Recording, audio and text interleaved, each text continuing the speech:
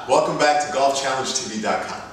Today I'm going to talk a little bit behind the history of how I came into the project, and also going to talk about why I haven't posted as much lately. So let's take it back a little bit. A couple months ago is when I decided to start this project, actually the beginning of July. And it all came about because it's been about 4 to 5 years since I've consistently played golf. Within the last 4 or 5 years, I might have played maybe 10 times or so. But I never practiced anymore. I would just go out to the golf course and just play. So what I decided to do was, I really missed athletics. I missed playing baseball. I missed playing the sport. I missed the discipline. And because I love golf so much, I decided to take it on as my sport. And that's how the idea to document my journey in becoming a professional golfer came about. So it started the first week of July, and I went out to the golf range, started hitting some balls, got a little frustrated because I didn't pick up the game where I left off before. I used to shoot in the low 80s, and that's as low as I've ever gotten. I never broke 80 before. But the expectations were that I would pick up the game rather quickly, and that was not the case. So off to the side at the golf range, I saw a very sweet older lady, and I approached her. She was doing some exercise routines on her golf swing. So I approached her and I asked her where she was taking lessons. And she gave me a business card that had the name of GolfTech on it. And GolfTech is a company that specializes in golf training, whether it's your full swing or chipping, putting, pitching, etc.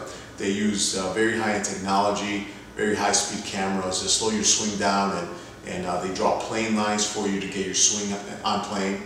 So I went to meet with them here in Santa Monica, California.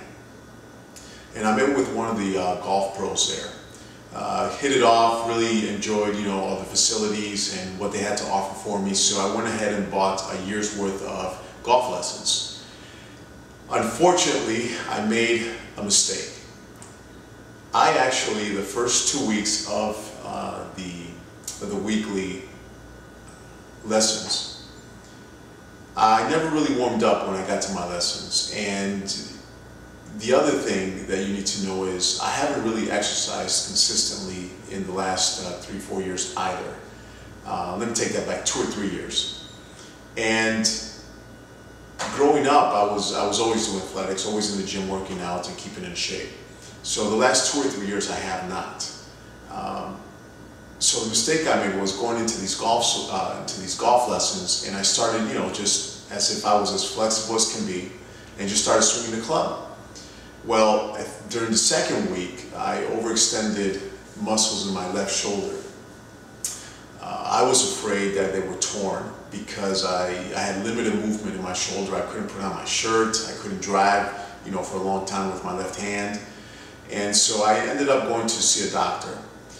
The doctor scheduled an MRI for me, and thank God nothing was torn. That was the concern. But I just hyperextended it, and I pulled the muscle. So got some medication to take down the inflammation, and I'm also icing the shoulder and putting some cream on it that the doctor prescribed. And that's kind of where this journey kind of came to a halt, because I had to take care of the shoulder and make sure there was nothing permanently done to it. So that's why I haven't posted much lately. But we're going to get back on track, and I'm actually going to leave the full golf swing behind. I'm going to go back to taking lessons, but we're just going to focus on the short game, which, by the way, should be the way you approach getting low scores in golf and becoming a professional. Is you really need to approach it from the putting green back to the tee. Many pros say that, many books recommend that, and maybe this is why this happened for a reason. For me to injure my shoulder, because I needed to really focus on the short game, and that's where championships are won, tournaments are won. Just watch any close major out there, and a lot of times they're won on the last putt. They're won on the putting green. So we're going to focus on the short game. I'm going to give my shoulder, it's feeling better now. I'm going to give it another 30 days, 60 days for it to heal and see how it feels then. And then I'm going to start doing some exercises and start strengthening my body again before I get back to the full golf swing. So I learned from my mistake. There's a reason for it. and I'm just going to focus on the short game for now. I'm going to focus on the putting, the chipping, and the pitching. So I will also post some of the videos that I took through GolfTec in the first couple weeks that I was with them, so you guys can see where my golf swing was and then where we got it in those couple weeks. We did a lot of really great improvements, so it was great. Okay, so with that being said, I did take some before images of my body, my upper body, my back as well, to establish the baseline before I start a 30-day exercise routine. Now, I'm also going to delay that exercise routine, that 30-day challenge, because of this left shoulder. That exercise routine also includes some strength training with some, minimal weights, but I want to make sure that this is healed first before I continue to move forward on the exercise routine. But with that being said, I did take the before images. You're about to see them right now. Shoot me comments, ask me questions, and I'll definitely get back to you. For now, here are the before images.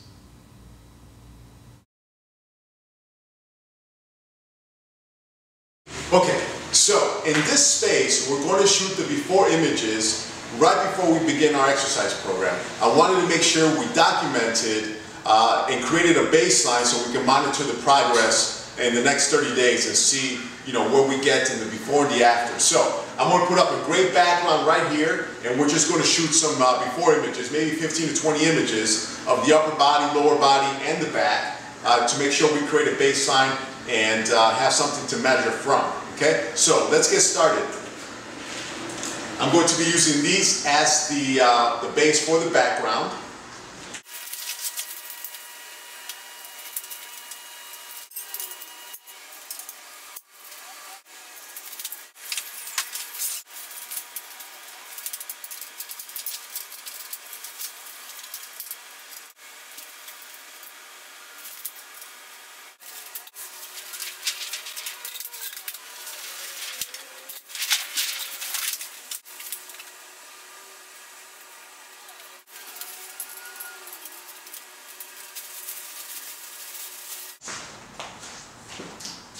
Okay, we finished setting up the background, we have the lights ready to go, and now we're just going to shoot some before images.